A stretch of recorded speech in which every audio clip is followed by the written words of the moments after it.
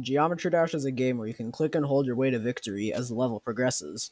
That being said, this game can get quite difficult, so today I'll be explaining every difficulty in the game and how they play out.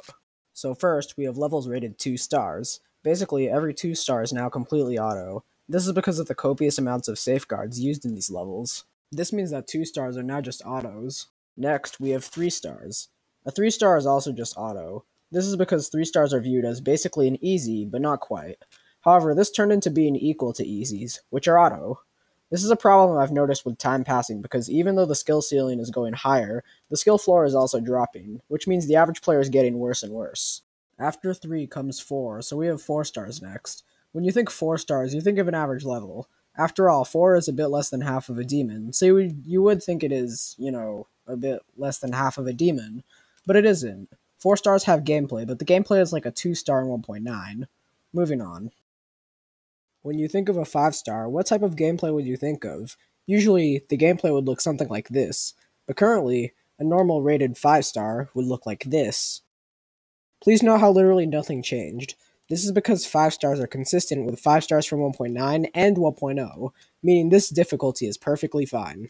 For 6 stars, I think that 6 stars are equal to 5 stars. Look at these next 2 levels and compare their difficulties.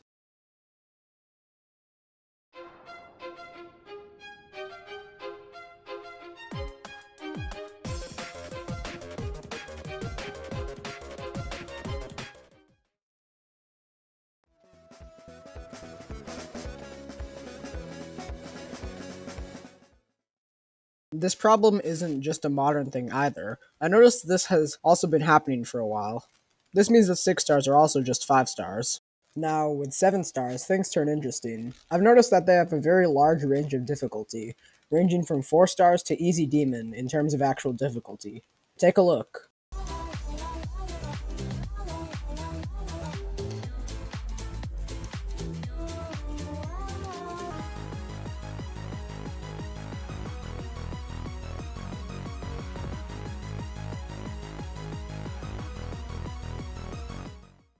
For 8 stars, they are usually easy demon.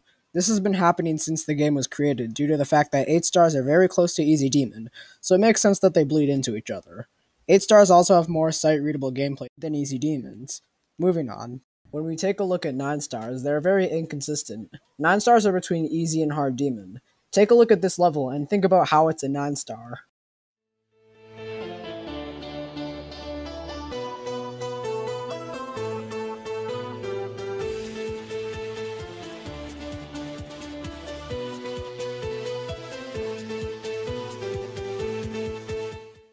Easy demons are much closer to their actual rating, due to demons being rated by the community instead of RobTop. However, easy demons can be easier than they really are, because they can be close to 6 or 7 stars instead.